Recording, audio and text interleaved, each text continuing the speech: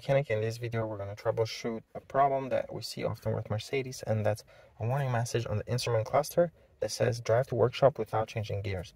So what that means is that the transmission might not change gears. Even if you try here and use the shifter to move to reverse or drive or park, a transmission might not change the gears. And that's important because if you try to turn off the ignition, for example, you might not be able to restart that car because the car needs to be in park or neutral for you to be able to start the engine.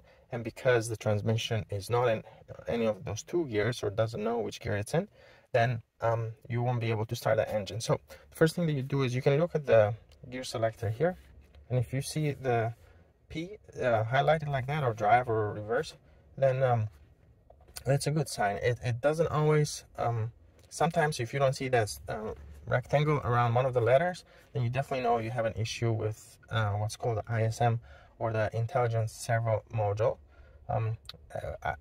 What ISM does is basically it changes the gears for you. When you move the shifter up and down or put it in park, you no longer have a wire. It used to be a cable or a mechanical link that went to the transmission and changed the gears. Now we have an electrical wire that just sends the signal, depending on what you're selecting here, sends the signal to the ISM module. ISM is mounted right on the side of the transmission and changes the gears depending on what you select here. So that module goes bad. It goes bad quite often, and we're going to take a look at how to diagnose it.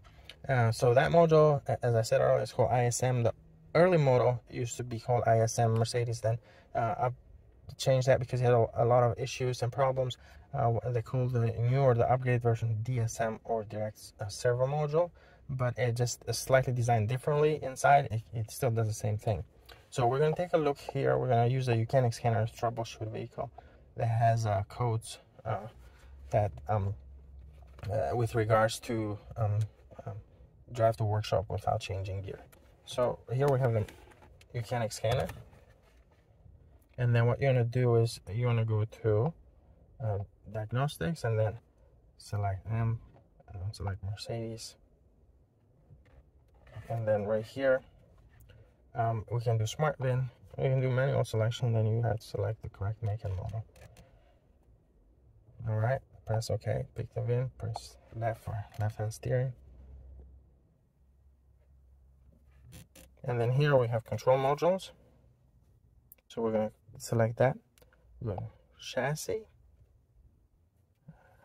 Actually go to drive.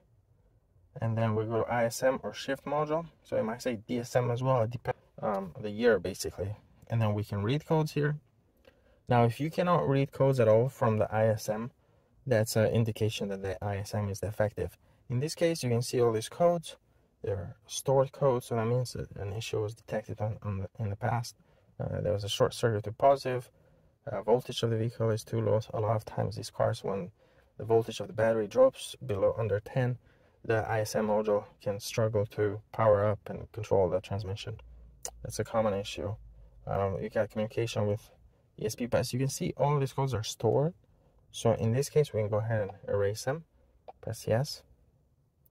Now, if you erase them and the problem returns, then you need to address it, because you don't want to just ignore that issue. A lot of times the ISM has some gears inside and they start to wear out at first. They might just fail intermittently, but then they'll eventually completely fail, and you don't want to be stranded somewhere. So now here though, you can do live data on the scanner, where you can see different things. Gear is selected, and but also drive authorization. So the ISM needs to be to the vehicle, so you can't use the ISM from another vehicle and just plug it in and expect that to work. It needs coding. It's part of the anti-theft system of the vehicle. So if you take a used one, there is places that will code that, erase the data of the old vehicle, and kind of pair it to your new vehicle. So that's one option, and of course the dealership is another one, but that's a lot more expensive. But here there's if you go to active tests, you can actually use the scanner to change the gears. So as you can see here, you can change. You can put the transmission neutral. You can move it to park and so on. And you can see status of ISM is learned. So I mean, this is paired to the vehicle. And that's it. Thank you for watching YOUCANIC, where you can be the mechanic.